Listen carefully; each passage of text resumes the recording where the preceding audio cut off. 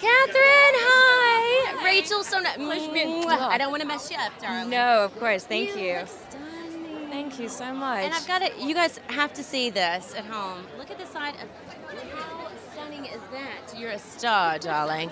Bring in the Thank bling you. for sure. Thank and you. you brought one heck of a performance with 13 Reasons Why. I mean, I binged watched it in like a day.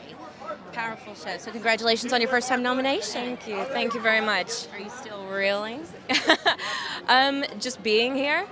I mean, it's like kind of a very surreal night for me. Also a bit of a cycle or circle, full circle. This time last year I was actually at home watching the Golden Globes and watching Claire Foy accept the award for this category. No way. So tonight to be nominated alongside her as well as the other actresses is just incredible. That and the fact that it's, the first my first Golden Globes, the 75th annual Golden Globes, and also tonight's movement for Time's Up. It's a wonderful moment of night. A lot to be celebrated tonight, and you are donning black this evening, but you're putting your little spin on it as well with a lot of bling, a lot of embellishments. Did you have to redirect your fashion stance and position after you heard, most of the women here are wearing black this evening?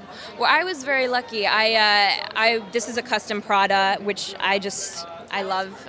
They made it so well for me. It fits me so well. And they were very supportive of the Time's Up movement and wearing black. So it was a very easy decision for me. And all of these rings, young lady. Oh. These are stunners. This one in particular is just something unique and different. Adds a nice little dash of color to your outfit. Thank you. Where are these from? These are Chopard, and so is this earring, which I love here. I think it's a collab with Rihanna, actually. So. Oh, just old Riri. You've gotten huge support this year from one of your creators and producers of the show, Selena Gomez. When I saw that Instagram post, I was like, yeah, go Catherine. Selena posted about your nomination. Yeah. What was that like seeing that pop up on your feed? Oh, it was, again, surreal moment, that we'd had the season 2 wrap party the night before, and so I'd gone home that night and literally was woken up at 5 a.m. saying I had the nomination. So to get a post from her and messages from her and other people in the cast, it was a very surreal moment, but also wonderful and so much love. So. Very cool. Season 2 coming out when? I actually can't answer that question yet.